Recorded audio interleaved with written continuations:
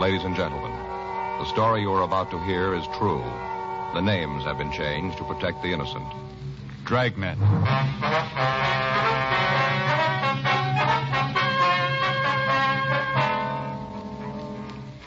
You're a detective sergeant.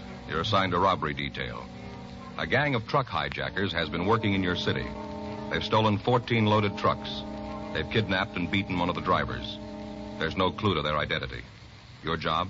Get them.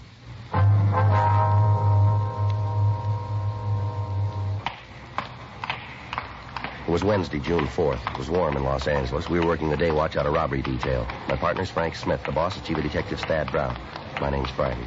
We were on the way out from the office, and it was 9:47 a.m. when we got to the county hospital. Ward 419. Hi. Mr. Gilmore? Yeah. I know you guys? No, sir. We're police officers. This is my partner, Frank Smith. My name's Friday. I do, sir. Hello. A couple of stools over there. Drag them up. Sit down. I'll get him. Here you go. Thanks. How do you feel, Mr. Gilmore? Rough. Real rough. Feel like I've ridden 50 miles in the back of a ready-mixed cement truck. Weren't for the pills they'd be giving me, I think I'd go off my rocker. Mm-hmm. You want to tell us what happened? Yeah, as much as I can remember. Only goes so far, then there's a room full of black. If you'll tell us what you can, please. Yeah. Yesterday, that's when it was. Yes, sir. Yesterday morning. I checked in for work. Had a load I was going to take over to Phoenix. Supposed to shove off about 10:15. Did you know what you were carrying? Yeah. I saw the way bill. Some of the stuff they were loading it. Used furniture. Didn't make any difference to me. They load the truck and I'll drive it. Uh-huh. I went across the street. Little coffee place over there. Got my vacuum bottle filled and came back. By that time, they had the truck loaded. I signed the way bill in the office and went out and got into the truck. The two guys were waiting for me. They were in the cab of the truck, huh? Yeah, I was sitting there, kind of scrunched down so you couldn't even see them from the outside. Yes, sir. As soon as I opened the door, one of them had a gun pointed at me. Told me to get into the truck like there was nothing wrong. Just start the motor and get the truck away from me. Did they get out of the truck at that time? No, they were waiting for me when I got there. They told me to drive away, and I did. Wasn't going to mess around with them having a gun. Yeah, go ahead. And we drove about 3 blocks, and he told me to pull into an alley just off of Santa Fe. Santa Fe and what? Do you remember? By Porter Street, between Porter and Enterprise. I see. Like to go ahead? Then they told me to pull into the alley, and when I did, they made me get out of the truck. Took me around back and broke the seal and told me to get inside. And that's what you did? Officer, if they'd have told me to jump off the city hall, I'd have gone ahead and done it with that gun pointed at me. I'm a coward. Fellow waves a gun around, and I'm going to do just like he tells me. Yes, sir. Those guys were mean, you could tell. How's that? Oh, I'm a kind of a student of phrenology. I could tell about those fellas real plain. Student of what? Phrenology. You know, bumps on the head. Oh. They all mean something. Of course, I didn't get a chance to make a good examination of these guys, but I could see it. Real criminal heads. Bumps told me so. One fellow had a head that was one of the worst I'd ever seen. Yes, sir. He was mean to his mother, I could tell. Had a bump right here. Here, you see? Huh. Yeah. He was mean to his mother. Yes, sir. Well, what happened after they tied you up? Just left me there. I see. You want to go on? Yeah. They must have drove for about 20 minutes when they stopped. Pulled in some sort of a driveway. How you figure that? Well, right after they stopped, they made a half U-turn, then backed up. Backed up this ramp. Steep. Then they stopped and took me out of the truck. Blindfolded me and made me get out of the truck. Now, this place where they stopped, that's where they unloaded the furniture, did they? Yeah. They must have taken it out of there. I heard them thumping around the truck. Sounded like they were unloading it. Well, now, what'd they do after they got all the furniture out? Put me back in, drove out to where you found the truck. After they both climbed into the back, beat me up. Don't remember much after that. Mm-hmm. Both of them worked you over, huh? Yeah. Both of them got in their licks. Especially the one who was mean to his mother. He was vicious. He was mean. They kept hitting me with their fists until I just passed out. Don't remember anything after that till I came to in the back of the truck. That's when I called the cops and the guys in uniform came out. I guess they're the ones who called you. Yes, sir. Now, is there any way that you might be able to tell us where they took you? You mean when they unloaded the furniture? Yes, sir. Well, I think maybe I got an idea. I tried to figure out how fast they was driving. And after you've been a driver for a while, you get to know.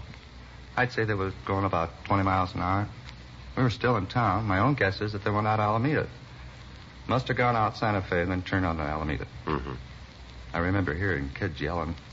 That'd probably be Santa Fe High School. Yeah. I guess we went out Alameda to maybe 43rd or 44th, and they turned right. Kind of hard to figure it then. But The truck got tied up in traffic. It was hard to tell if they were stopping for that or they're just at a light. Uh-huh. But I'd say that they went up to about Avalon. Maybe they went up to San Pedro? I don't think so. I'd say Avalon. Then they turned left and headed for Hawthorne. I'm not sure how far they went, but I'd figure maybe around Rosecrans, and then they turned a couple more times and they stopped and drove up that steep ramp. Mm-hmm. Now, you figure they ended up around Rosecrans and Avalon. Yeah. Guess that's not much help, though, huh? Well, it gives us an idea where to start looking. Well, a couple other things that might help you. What's that? Well, it seems that when we started to back up the ramp, I heard a bump, like they backed into a car. They didn't hit it hard, but I bet they did hit a car. Yeah. After that, they pulled the truck forward and stopped and backed up again. This time they scraped into the side of a house. I could feel it run along the side of the truck. It sounded like they might have torn up some of the wood on the house. Yeah. Will that help any? Yeah, sir. We'll have our crime lab check the truck and see if they can come up with anything. Sure hope you can. Oh, you talked to my boss yet? No, sir, but he's been notified, we understand. I bet he's plenty sore about it. Well, we wouldn't know about that, but he should understand that it wasn't your fault. He should, but he won't. I know. That right? Yeah. He doesn't understand anything that doesn't go on his way.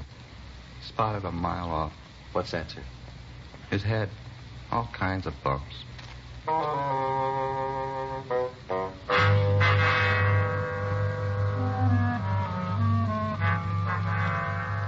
10:06 a.m. We continued to question the victim, Russell Gilmore. He gave us descriptions of the two men who'd kidnapped him. He also told us that at one time he heard one of the men call the other by the name Leo. Further, he told us that when the two bandits had taken him from the truck, they'd placed him in a garage. He was able to feel the wall, and he said that he was sure it was a plaster wall, inasmuch as he could feel the studs and the wire holding the plaster. He said that at one time he heard a woman come out of a house and say something to the thieves while they unloaded the truck. He told us that the garage wasn't very large because there was no echo on the sounds that were made in the building. We called the office and got out a supplementary broadcast on the thieves carrying their descriptions. 10:40 a.m. Frank and I left the county hospital and drove over to Central Station. We went up to the crime lab and talked to Ray Pinker. On the right rear fender, we found evidence that the truck had hit a car. Lifted some paint chips. Got them here. Uh-huh. Looks like a blue car, huh? Yeah. We checked the paint with a Ditcher Production color book. Here, I'll show you. We got all the paints cataloged by color. Uh-huh. Here. This is the one. Yeah, but Ray, there are a lot of blues there. How can you be sure this is it? Well, here. You see they got a color patch on each page in the book? A hole in the patch? Oh, this little hole here, huh? Mm-hmm. Well, we just put this chip we lifted from the truck in the hole. Now lay it down. Get this lamp. There. Color matches. Get them the same light, and you can see they're the same paint. Huh. Look at that, Joe. Same. Yeah, I see. Well, what do we got out of it, Ray? Car the truck hit was a 1953 Hudson Jet. It was a single-tone car. You know, the top color matches the body color. Yeah. They only use this on one-color cars unless you got a special order. Uh-huh. Did you find any house paint on the side of the truck, Ray? Yeah. Over here. Might be able to do a little better on that for you. Uh-huh. House the truck ran into is about 36 years old. Might be a little more than that, but it's right around there. How could you come up with that? Been painted 18 times. Figure once every 2 years, you come out with 36. Yeah. But how do we know it's been painted every 2 years? We don't, Frank. Just guessing. But the layers of paint are pretty even. Might indicate they did it regularly. You know, didn't let the paint go too far before they redid it. Oh, yeah. Here are the chips of the house paint. Here, I'll put one of them under the microscope. Here, take a look, Joe. Okay. You see okay? I haven't got a... I'll adjust it. Yeah. I see what you mean. Now, you notice the first coat was a cream white. Mm-hmm. And they stuck pretty much to that for the next half dozen paint jobs. Then they changed to a barn red. Then to a green, then back to cream white. That goes on for 3 layers, and then to the blue that's on it now. Yeah. Mm-hmm. Well, Ray, if we find the house, can you tell us if it's the same one? It shouldn't be too hard. Aren't many of them around. Well, how many? Well, 18 coats would be 18 factorial. That's multiplying 18 times 17 times 16 times 15, so on to times 1. I got it worked out for you. I hope you have. I'm Here. not with you at all. Here. Well, look. Works out to 1 in 6 quadrillion, 402 trillion, 373 billion, 705 million, 728,000 chances of finding its twin. Oh. That's pretty long odds. Well, if every man, woman, and child on the face of the earth owned 10 houses apiece, there wouldn't be another one like it.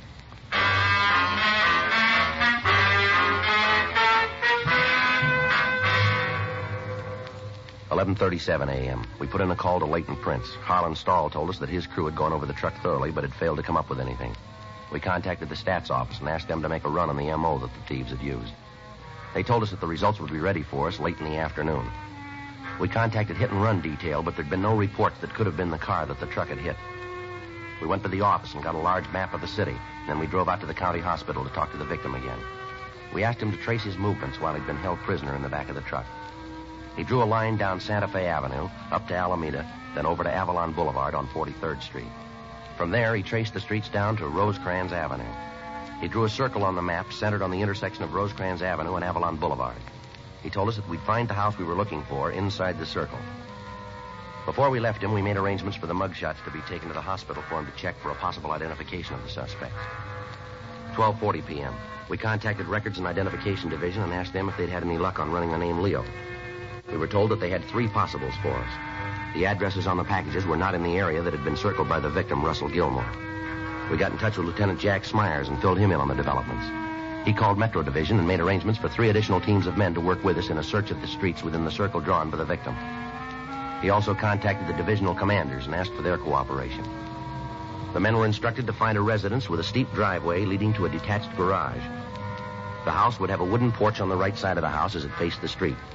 There would be damage to the wood on the porch. Also, there was a possibility that a Hudson automobile would be parked either in the driveway or on the street right next to it. The car would have some damage done to it. 5:15 p.m. Frank and I got back to the office from the search area. Man, I'm sure tired. Oh, I'm with you. A lot of streets out there. Yeah, a lot of houses on the street. Wonder how the guys from Metro are doing. I don't know. I'll get it. Robbery Friday. Yeah. Just a minute. Let me get there. Yeah, okay. Hang on to it. We'll be right out. Right. Well, the Metro boys did some good. Huh? The house. They found it. The address given us on the phone was 1486 Cedar Street down in Compton. It took us 35 minutes to get out there from the city hall. The officers from Metro Division Reserve stood by until we got there. We found the house located on Cedar between Dwight Street and Tawada Avenue. It was a 1-story frame building with a stucco garage in the rear of the lot. On the left front side of the house was a wooden porch which had been scraped by some large object. Several of the pickets in the railing were broken. On the street in front of the house next door, we found a 1953 Hudson Jet painted a light blue. There was a dent in the left rear fender. We couldn't tell for certain, but the color of the car and the color of the paint on the porch seemed to match the chips that we'd seen in the crime lab.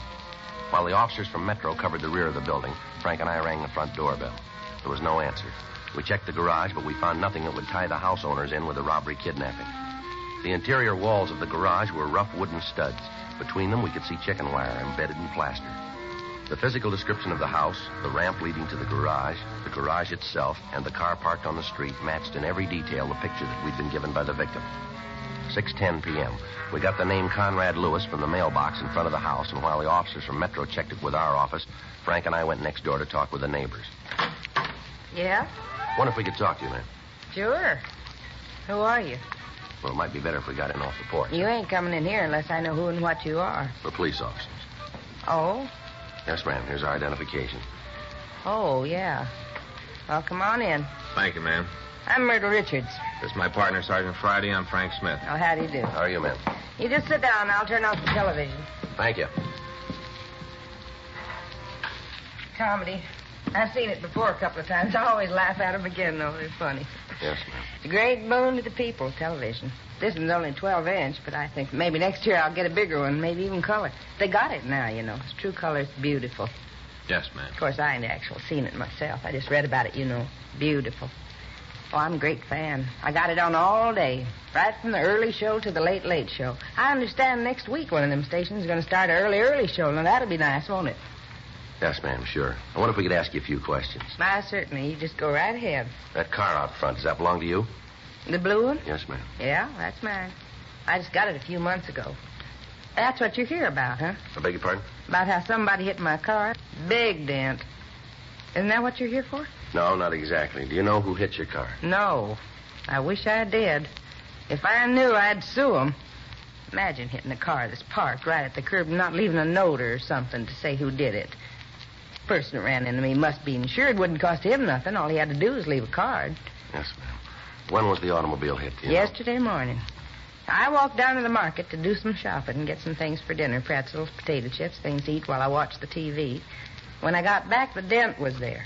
Did it while I was gone. Did it and didn't even leave a card. Yes, ma'am. Could you tell us who lives next door to you, please? Which side? The left side over there. Well, that's Lewis's house. Why are you asking about them? How long have they lived there, do you know? Yeah, I guess it's been about 10 years. They moved in right after Conrad. That's Mr. Lewis, right after he opened up the new store. What line of business is he in? Well, he got some kind of a shipping business. Has deals with different stores all over the state. Did you see Mr. Lewis yesterday? Yes. Matter of fact, I did. He come over like usual at 5:30. He usually come over at that time, does he? Tuesday, Thursday, and Saturday, yeah. You see, there's a TV show he likes to see. I watch it, but his wife don't care for it. She watches something else, so Conrad comes over here. He was here last night. You see him during the day at all? No, I didn't. You know where they are tonight? I'm not sure, but I think they went to the movies. Seems to me Mrs. Lewis said that her and Conrad was going to a show over in town. That's probably for us. I'll get him. I imagine so. Isn't anybody come calling on me this time of night? Oh, it's Henderson, Joe. I'll be right back. Right. Have you noticed any trucks in the neighborhood lately, Mrs. Richards? Oh, well, I'll have to think about that for a minute. Mm-hmm. You don't mean like the garbage you can truck, do you? No, ma'am. Large moving vans. See the others quite a bit. Yeah. Well, now, let me see.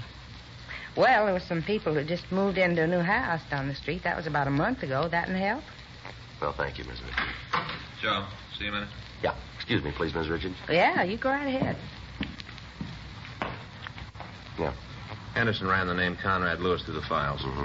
He's been convicted for armed robbery.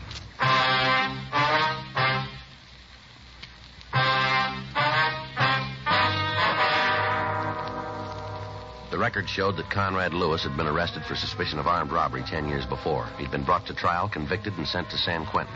He'd served 6 years, and then he'd been released. He was not on parole at the time. Frank and I parked our car down the street from Lewis's house, and we waited for him to return. At 10:57 p.m., we saw a dark-colored Lincoln sedan turn onto the street and swing into the driveway of the Lewis residence. A man and a woman got out of the car and entered the house. Frank and I waited a few minutes, and then we walked up to the front door and rang the bell. Yeah? You Conrad Lewis? Yeah, that's right. Who are you? Police officers. Like to talk to you. Sure, come on in.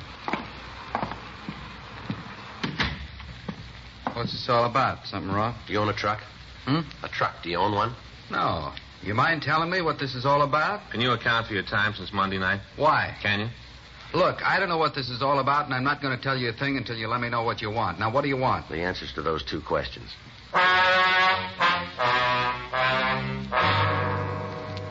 12:15 a.m. It had been only a little over 48 hours since Russell Gilmore had been kidnapped and beaten, and we had a suspect in custody. However, Lewis refused to admit any complicity in the crime. We talked to him for several hours, but he told us nothing. He admitted that he'd been arrested before and that he'd served time in San Quentin. However, he stuck to his statement that since his release, he'd done his best to live by the law. With the evidence at hand, he was booked at the main jail on a charge of suspicion of violation of Section 211 PC. We obtained the keys to his place of business, and Frank and I went out to check it. It was a large wholesale store selling used furniture. A search of the premises failed to turn up any of the stolen merchandise. While Frank went through the stock rooms, I checked the business ledgers. Nothing back there either, Joe. How'd you do? Well, according to these, Lewis does a big shipping business. That's what the woman next door told us. He's been making shipments up to Oakland regular. Books tell what they were? Yeah, right here. He's been sending large lots of used stuff to a place on MacArthur Boulevard. There's a whole list of it here. Tables, living room sets, TV sets. Better get in touch with the police up there and have them check this place out, huh? Yeah. Without that stolen property, we're not going to have a very good case against him. You got the address of the place up north? Yeah. Let's go back to the office and get a call in. Right. Sure hope they come up with the answers. Well, if they don't, we might be in trouble. Yeah? The DA's office is liable to throw the whole thing out. Thursday, June 5th, 8:20 a.m. We put in a call to Captain of Inspectors Tony Bolger in Oakland and asked him to check on the recipient of the furniture shipment from Lewis. We also gave him as detailed a description of the stolen merchandise as we were able to obtain. In the meantime, Lewis had been admitted to bail and was released. Thursday, 11:15 p.m. Frank and I got back to the office from checking a lead on one of the suspects who'd driven the truck. I got it. Robbery Friday. Yeah. Yes, it is. All right. Tony Bolger from Oakland. Let's hope we called it. Yeah. Yeah, Tony. Yeah? Well, what'd he say? Well, that's the way it looked from here. What? Yeah, right. Okay, thank you. How about it? When you talk to the man who bought this stuff, he's clean. How about the merchandise itself? It's all stolen.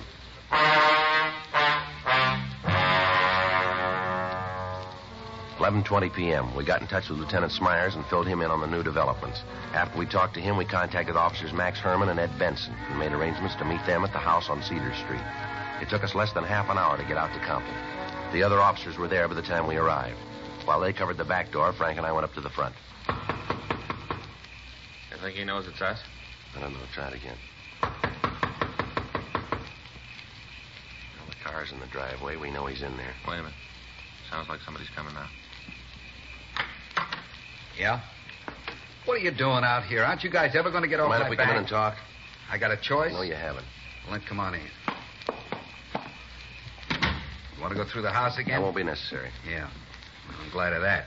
What's it about this time? Same as before. Maybe you better spell it for me. We can go that route if that's the way you want it. Go ahead. I like fairy tales. All right, we got a report from a victim who was robbed and kidnapped. He was able to give us a description of this house, of your garage, and of the whole setup. You've been on a spike again. You're seeing things. We took a sample of the paint from your front porch. It matches paint found on a truck that was hijacked. A lot of houses in L.A. Not painted like this one. You think you're going to send me to the joint with a batch of paint? It's going to help.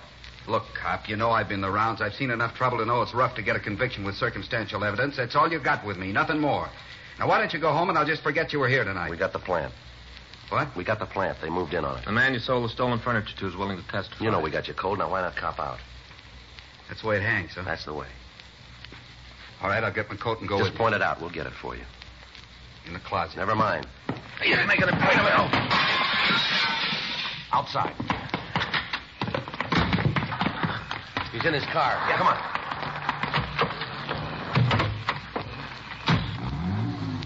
He's heading down toward Rosecrans.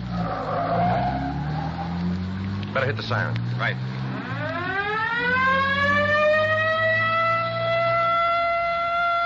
He's turning onto Rosecrans. Take a left. I got him. See him? Wait a minute. Yeah, up ahead there. Try a shot? Better not. Too many people around. Can't you close in on him? I think we're pulling up. Making a turn. Yeah. Stay with him. Hang on. It's a dead end, Frank. Yeah. He's in trouble, Joe. Come on. Well, let's get him out of there. Yeah. Hey, that door's stuck. Wait a minute, I'll give you a hand. There. Can you get him? You better call an ambulance. The motor's in his lap. Still alive? Looks like it. Can you help me here? Yeah, let me get in there. All right. Come on, let's put him down here. Yeah. All right, take it easy, Lewis. I'll call the ambulance. Right. Take it easy, Lewis. We've sent for a doctor. I didn't see the sign. I didn't know the street didn't go through. Lousy break. A lousy break. I'd have made it if I stayed off the street. You'd never got me if I'd stayed off the street. I just turned the car and all of a sudden I was on a dead end. Afraid you're wrong there, mister. Huh? You've been there a long time.